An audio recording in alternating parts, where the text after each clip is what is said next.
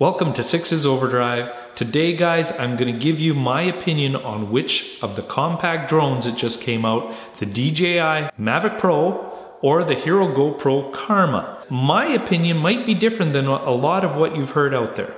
So let's get into it right away. I want to make this quick for you because there's no sense in rambling on about this. I'm going to tell you right off the bat that if you're looking for a drone, just a drone, you don't care about anything else, that the DJI Mavic Pro is the better drone. No doubt about it. Technically, it's far superior than the Hero. Okay? So, its biggest downfall is the fact that the camera is attached. Other than that, it has every feature the GoPro's missing, like the collision detection, the landing detection.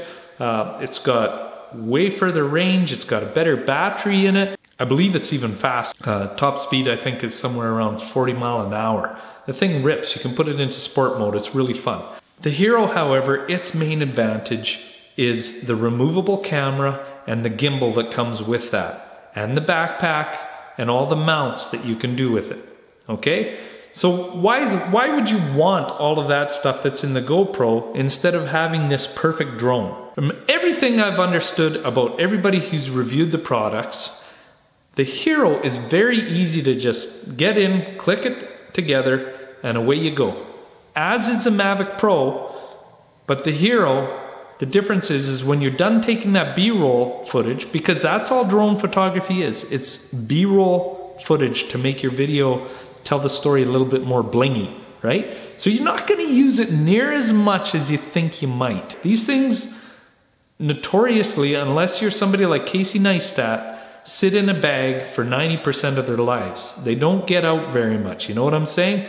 Whereas the Hero 5 camera gets out a lot. Any of these action cameras by Hero, who is the industry leader in their segment, the camera quality of the two things, if anything, I would say I would give it to the Hero because of the wide view that it offers, and a little bit of advantage for DJI for being able to select the focus. But you're not going to beat the quality that Hero puts into these cameras. Now you get a stabilizer and a gimbal. So here's who should buy each one of these units. If you are not making money off of YouTube and or not very much, and this is just a hobby for you, and you still want to go skiing and wakeboarding, and you want to go swimming and whatever else you want to do, motor vlogging, whatever, this Karma is a better value because you'll be able to use it for much more and keep it in one little backpack, and that's it. You can do vlogging. It's got its own microphone system. You're set. It's got a nice display on the back of the camera so that you can see everything.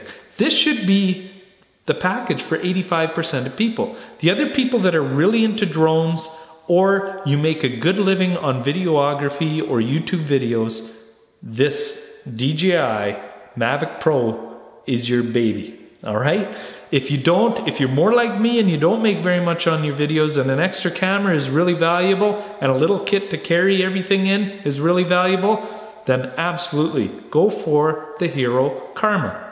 You're not going to notice that much difference in the drones. The practicality of just having one little kit and being able to use that camera when you're not using the drone is huge. It's way more than you expect, guys. So if you don't agree with me, please comment down below, or if you do and you want to support me, that's good too. But remember, please guys, share, like, comment, and subscribe. I'll be a friend to you if you're a friend to me. This is Six's Overdrive, and I'm saying bye-bye.